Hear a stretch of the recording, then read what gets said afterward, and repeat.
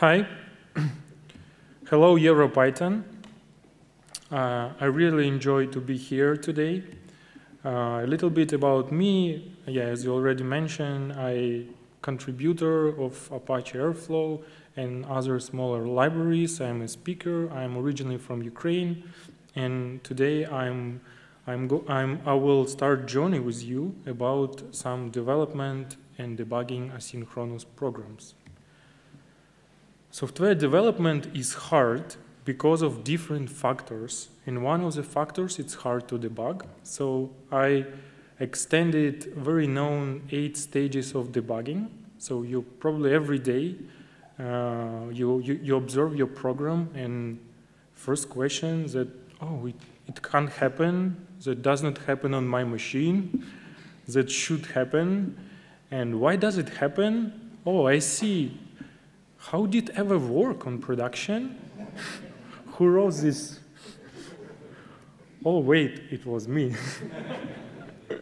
So, there are many books how to write programs in Python, but there is not enough information how efficiently we can debug your programs. So I feel like this when I'm coding and when I'm debugging, so it's still hard. Sometimes I feel I spend most of the time for debugging, testing, rather than development itself. And compared to asynchronous programming, it still is challenging. So the interest of async programming has grown dramatically in the recent years. And it's slightly different from sequential programming approach, which means it's even more harder to debug because async programming added another complexity which makes debugging asynchronous programs harder than sequential programs. So I have a question to the audience. How can I debug my Python program? Any ideas? Correct, correct. Print statements is the right answers. And usually, yeah, you can just add a bunch of print statements and you can run your program, you can see. And okay, can you raise a hand who's using on daily basis print statements? So, okay, yeah. By the way, yesterday I saw a talk about PySnooper, so you can check it, it's very nice, from Ram Rachun. Yeah, so it helps you to use better print statements. Okay. Any others ideas? So I typically also use duck debugging, so it's quite nice. So when I can start talking with this small duck, which explaining, I'm trying to explaining to this small duck how it works, etc. It helps me a lot compared to print statements. Any other thoughts how we can do it? Correct. So we can do it via debuggers. But debuggers of sequential programs consist of, it involves repeatedly stopping our program execution and then click next, like this. So we can put breakpoints and we can jump to the lines and we can continue and we can repeat it infinitely until we can find root cause. So this kind of debugging style we call cycling debugging. So yeah, as I mentioned, you can click step by step so many times. Okay, unfortunately, programming and parallel programs do not always have reproducible behavior, even when they run with the same inputs, which can be different rather than sequential debugging. Okay, let's back to the Python. In Python, traditionally, we write our programs in async manner using this async-await style, using asyncio library with lots of with the asyncio loop, etc. And even if you are not aware of this asyncio, you can use some high-level frameworks which more likely under the hood using asyncio. So asyncio provide for us debug mode so which can help us to find not awaited coroutines, like mitigated forgotten awaits. We can find non-thread safe API exceptions. We can like log if something running more than we expected. Same with callbacks. How we can enable this debug mode? It can be done in different approaches, such as like we are environment variable, using Python dev mode, using just the like keyword debug true for asyncio run, and like or just using method on loop on current running loop set debug. Okay, so what it does, it helps us. So this is how you can see when debug mode is disabled by default. So it's just if your program has logs, it's just printing something. But if you enable this debug mode on the line number 7, you can see it prints that something executing more than 103 milliseconds. Why it's printing it? By default, I think IO set like threshold to 100 milliseconds. So anything above will be printed. Anything faster, just hide. So you can tweak it. If you're looking for even faster coroutines execution, you can tweak it. Okay. Another reasonable question, okay, we enable debug mode. Okay, we can see some extra information. But returning back to our day-to-day basis, probably how many of you are using REPL on daily basis in Python? Raise your hand. Yeah, so Python is interpreter language which has this read eval print loop, so you can run any program. So you can run something in REPL, see result, and understand how it works. So alternative to debugging, we can use this REPL. But the problem with REPL currently, if you run it in Python 3.6, for instance, you can't use await, async await inside REPL. So it just shows you syntax error, and you can say, wow, await is a valuable keyword. Why it does not work? Here's a Python bug which explains the problem. And Yuri Selivanov created a PR. It has been merged, which brings like alternative REPL. You can run it just Python -m asyncio, and inside this REPL you can do await. So there's the drawback of such approach. You need to copy entire your program in REPL and like execute this await somewhere. ipython REPL, for instance, for Python 3.6, already includes this feature with lots of hacks, but it works. So as you can see, you can just do like API calls using HTTP, and you can do await, which is nice. For instance, if you're a Jupyter user, and you are using, since Jupyter under the hood, using ipython, ipykernel, so you can do anything you can do with ipython and await syntax inside your notebook. So you can put breakpoints, you can await something, and it can work. Okay, but let's return back. As somebody mentioned in the audience, we use a lot PDB or IPDB, or maybe you can use PyCharm, but it doesn't matter. So PDB defines an interactive code debugger in Python. It's very well known. If you're still not using it, I highly recommend. So what it does, so you can put breakpoint in any line by this new keyword, I don't remember, since Python 3 dot something, or you can just type import pdb set trace, and then you can run it. and it will stop on this line, and you can, I don't know, print entire function using list. You can again do next, you can do continue, you can do anything you want. So, and it works with async def, so you can dig into any asynchronous function. There is no any issues, but still, yeah, and still you can extend it. Standard PDB has like very limited from user experience features, so you can use any extension or like PDB++ or IPDB. So I like PDB PP++. For instance, it has very nice sticky command, which can, like, if you're a terminal guy like me, you can just feel like you're in PyCharm.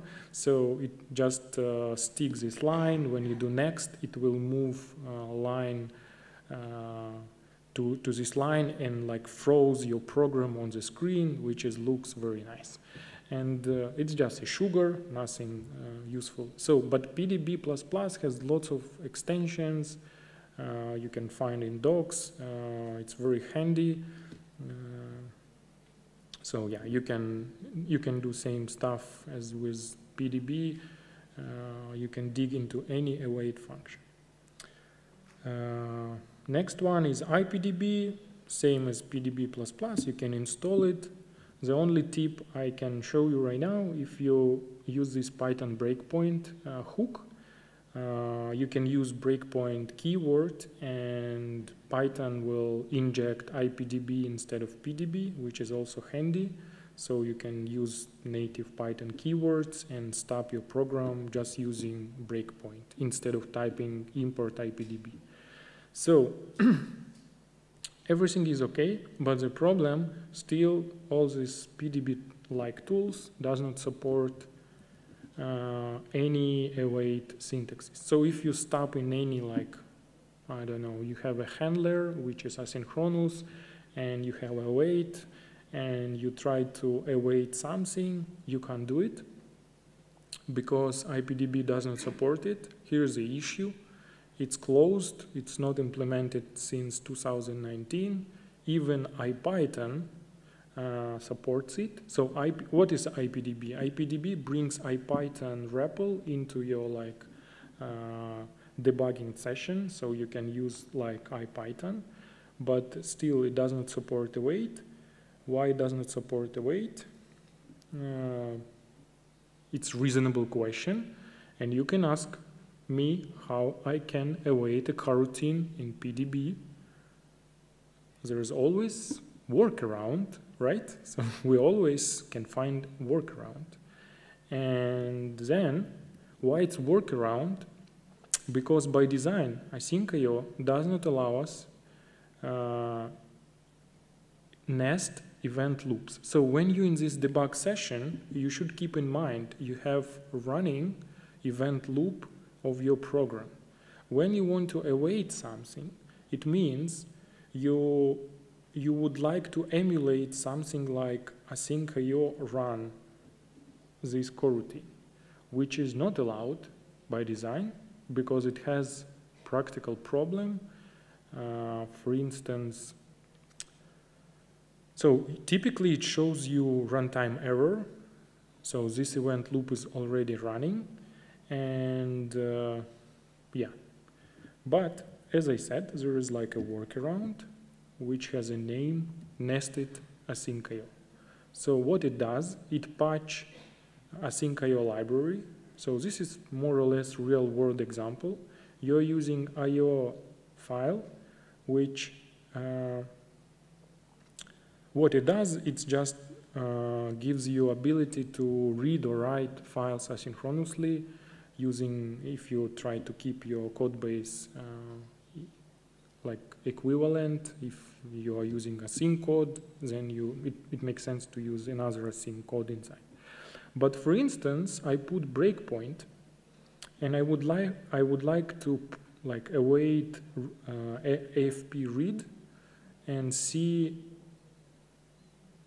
what it should look like. So I put some data to the file, and now I would like to see results, right? So it's, I don't know, you would like to evaluate any async function in your REPL debugging session, like on this slide. So for instance, I try to await read, and you can see you can't use await. Then okay, how I can do it? I can get current event loop, and I can run until complete, and it will print hello world. So it works. But again, it works because we just patched asyncio. So it's only useful for debugging. It's not for production. Yeah, it requires modifications, but still it helps you to do it. For instance, in Node.js, they also have a REPL, and it supports await. So by design, just to compare.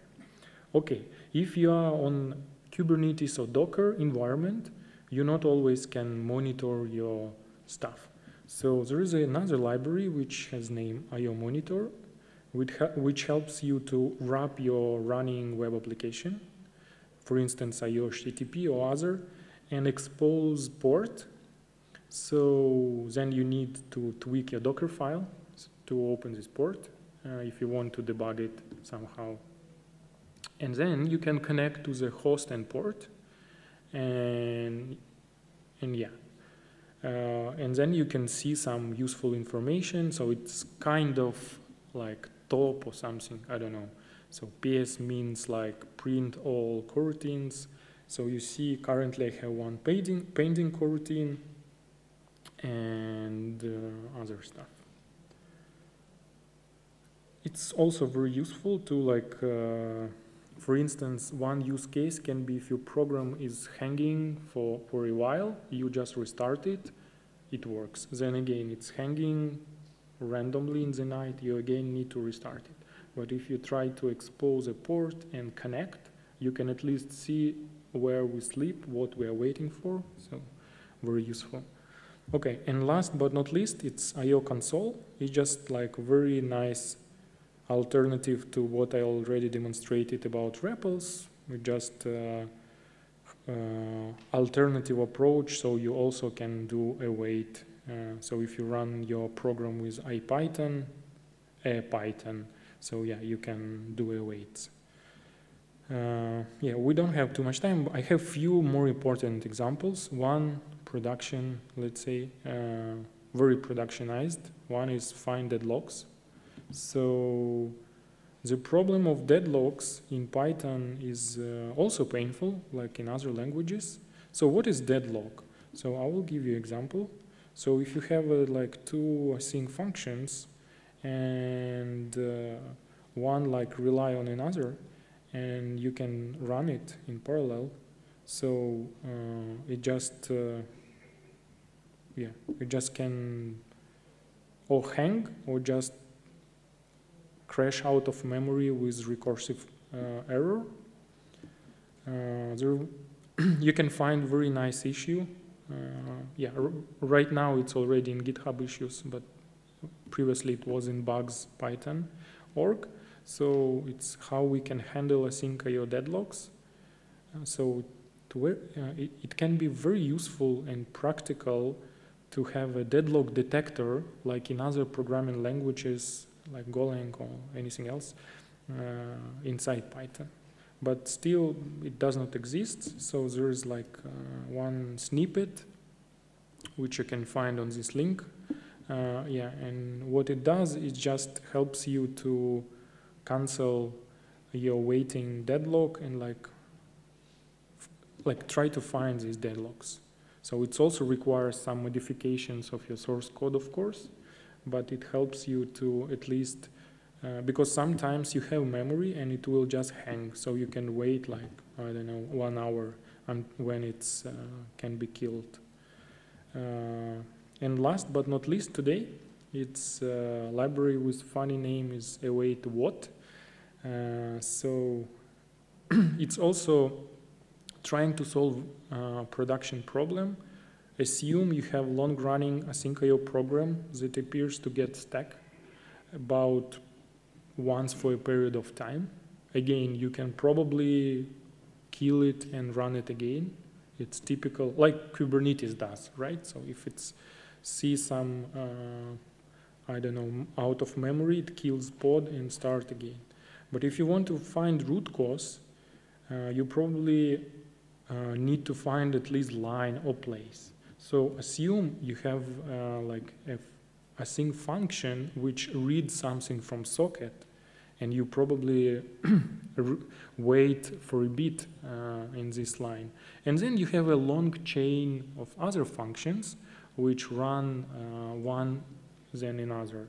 And as you can see, we just run it.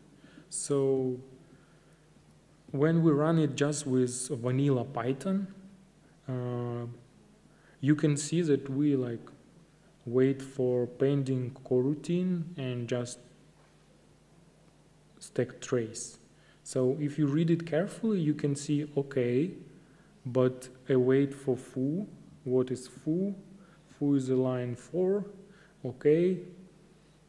So it's absolutely unclear because you probably don't know your code base well, especially code base of your third parties, right? And what await what does. So it's also do some tricks. As you can see, it's introduce some debugging information. So it prints the full stack trace of chain of your coroutines. So if you like, if it was foo bar buzz until leaf, and now you can see, okay, I am in the leaf. So leaf, it's waiting for socket, or even if it's sleep, like in my dummy example. So this is a problem. And that's how it helps you to identify the problem. You can fix it and you're happy. As a bonus, this library also can draw your fancy graph if you like. Okay, last one. It's just for any production Python code. Just recommend you this IO-debug. What it does is just helps you to print, or even on callback, just to tweak, do something when, I don't know, slow coroutine exists or running more than duration. So you can send it to statsd and you can then draw final pictures. Okay, final thoughts. Enable debug mode for asyncio. It's the first step you can always do. For production, of course, expose metrics and monitor everything. Use debuggers if possible with some modifications. aiomonitor is very nice for container environment. And questions? Thanks.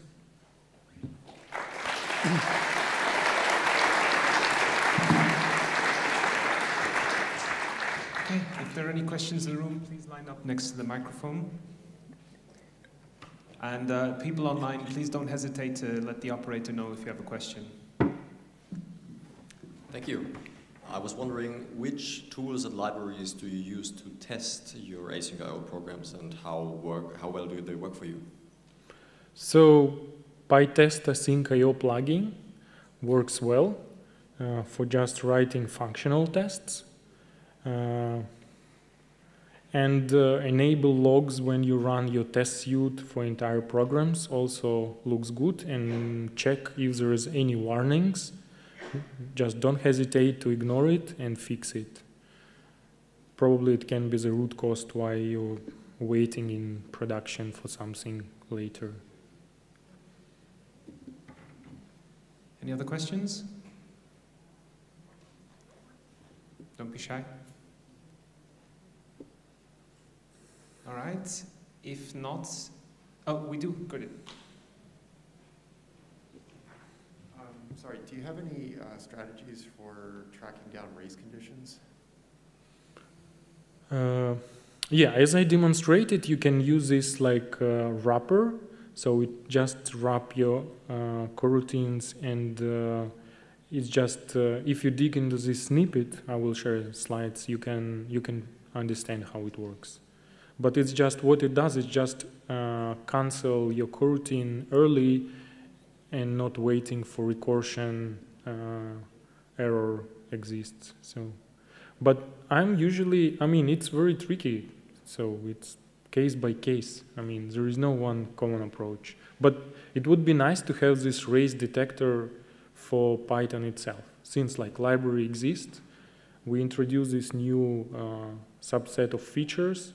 It makes sense to introduce race detector too, because you can easily find there is a good Stack Overflow answer for similar question, so where you can easily like shoot to your leg, like when write a code and find like and do deadlock. So. Any other questions? No? All right, let's thank Andrii again.